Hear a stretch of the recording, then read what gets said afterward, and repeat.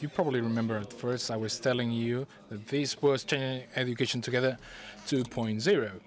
I was kind of kidding, but then it's true, because this is 2.0 in that we started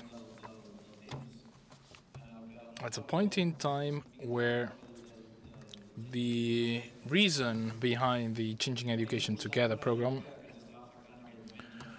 was built upon something that was having a tremendous impact on us, and that was the frontal reject by many schools and many areas on what mobile was and technologies were. And this is why we came about with this type of seminars in order to disseminate things, because it's not, the problem lies not in the technology but in its use.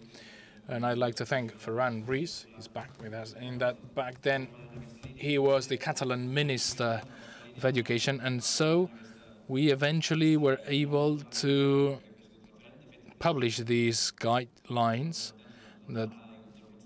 and we were even asked to translate this into English for international use.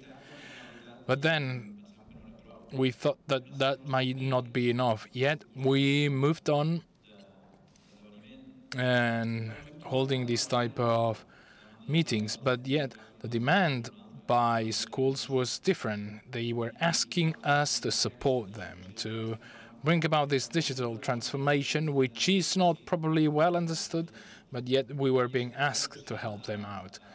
And this was also forcing us to work differently. And yet, this all may sound well to you, but then when you come back to your school tomorrow, you will be facing this. Different things going around, different ways, different paths, but how can you make sense out of it? How can you lead if your very own paths are not that clear to me?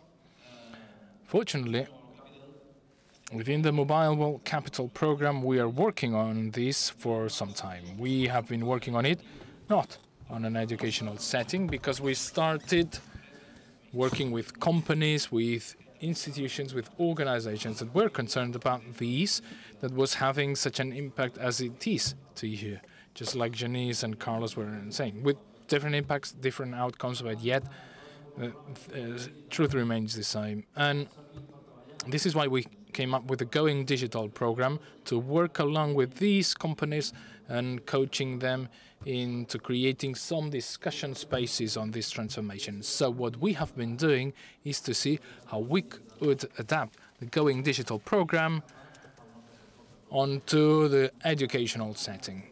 We are still working on that. That's a work in progress.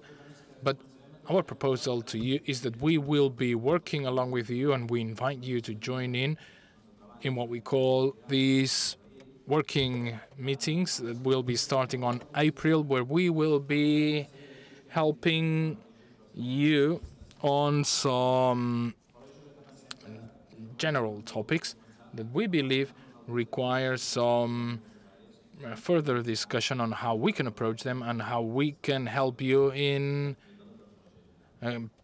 bringing about the digital transformation. First, we will be looking into this topic, leadership and strategy. And so our assumption is that by April, we will have a first meeting open up to you all so that you can come and find a space for discussion with experts attending from other areas, and so that we can bring things back into reality. We will be working on some other topics as well. And in order to nail it down and to incentivize you into introducing things, I came up with this flow chart. I know that this is no complex